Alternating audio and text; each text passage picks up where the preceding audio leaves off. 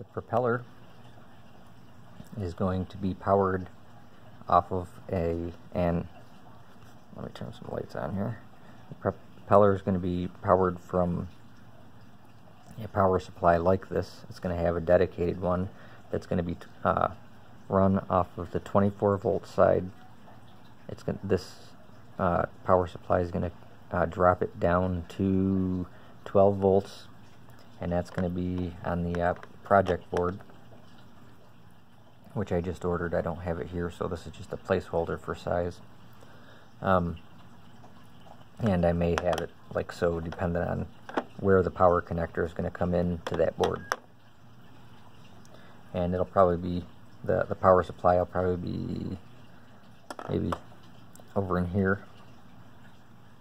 This here is for the Raspberry Pi. That's dedicated also. Maximum 3 amps. Well, maximum 5 amps on these. And I've got a fuse box that's going to control 12 volts from this here. So this is going to be pulled off. The main power out from 12 volts is going to come over to here, and then ground is going to have to be, I'm going to have to get a jumper bar for ground, so I can wire all my ground leads of the 12 volt side.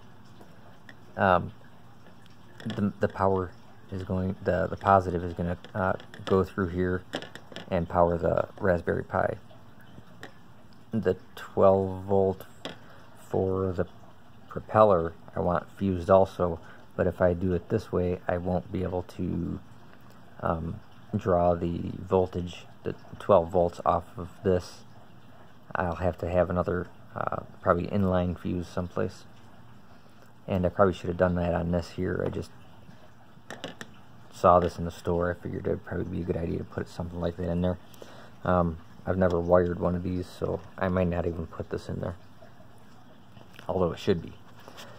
And other than that, I think everything's been, I just went through everything, and I hope you guys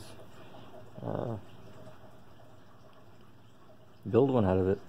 Build one according to like what the information that I'm using. And if you do, post in the forum, either forum on the Raspberry Pi site or Parallax site.